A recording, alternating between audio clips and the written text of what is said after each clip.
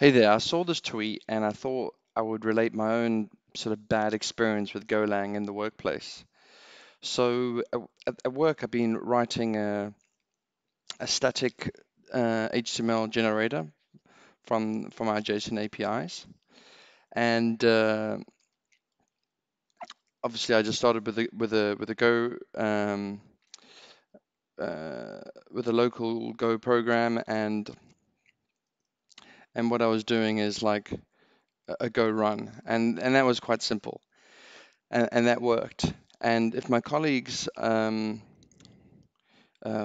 to get in the action, they can just sort of install Go on their MacBooks.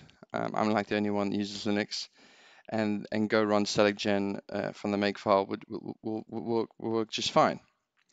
So the problem came is that the static generator was getting bigger, and there had to be some sort of like shared um, files in a sense. And so what happened there is that over the Go Nuts IRC page, the guy recommended I go for this sort of structure. But the minute I tried to start using the structure and go get and go install, then obviously my Go path was screwed up. So I had to put it into a directory structure like this, right? So now the big issue really is that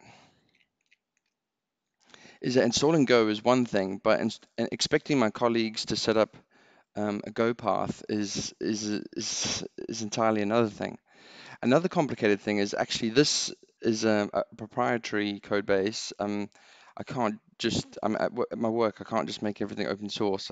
It's a bit of a process. So this is a private repo in GitHub, and when you start go getting and go installing from a private repo, it's just an absolute nightmare. So yeah, now what? I think the best thing to do perhaps is just put a static binary somewhere for my macOS and colleagues to sort of wget down like somehow some sort of like make uh, get dependencies or something like that. I'm really not too sure. Oh, another complicated issue that I dare exemplify is templates. So okay, so like say you do a go install of the static site generator command that I've written for the company. Oops. Um, so you do that, but when you start running the binary, then you have to be in the right directory to get the templates. Again, the templates are sort of local to this particular static site generator project.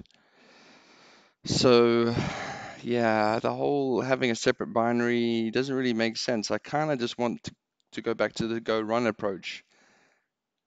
It's so much simpler. And I think I will actually try get it back to the Go run approach because the static binary approach I think will be a pain because I don't even have a way of building it.